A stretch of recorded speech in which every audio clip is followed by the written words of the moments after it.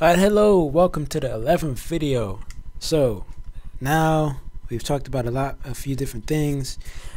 I want to introduce to you something called combining objects and merging them. Now there's a few different ways to combine things together. So if we click on an object, so far whenever we click on an object, we've just basically been moving it all by itself. Now say I have, I have this cube here, and I want this relationship between the cube and the sphere to not change when I move them to.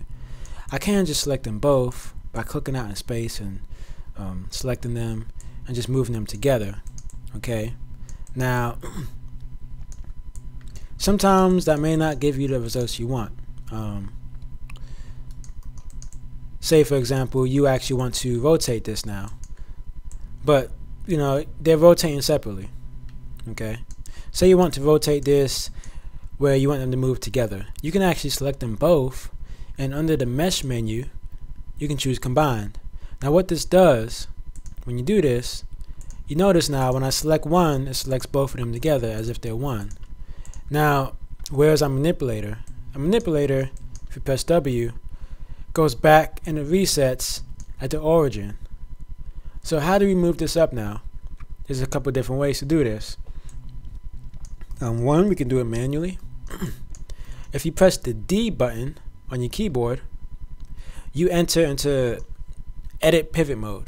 So we can see here that our manipulator changes. We get this little circle in the center.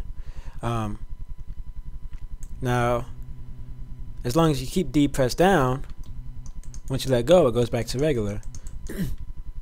So I could hold it down and I could just, kind of move this into where I want this to be. Alright.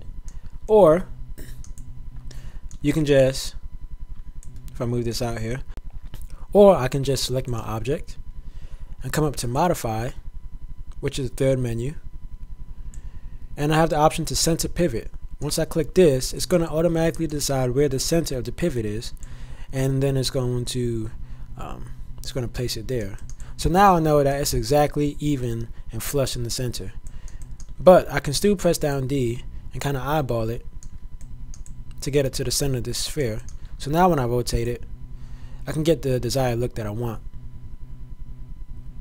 Alright, now because these two objects aren't actually together, they're just combined, I can come back up to the edit mesh menu, to the mesh menu, and just do separate, and then they'll go back to normal.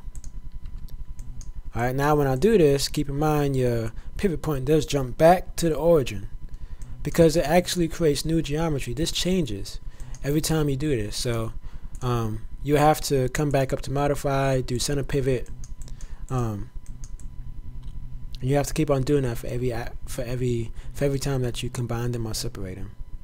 Alright, now another hotkey to keep in mind, if you press down G on your keyboard, that would redo the last action that you've done.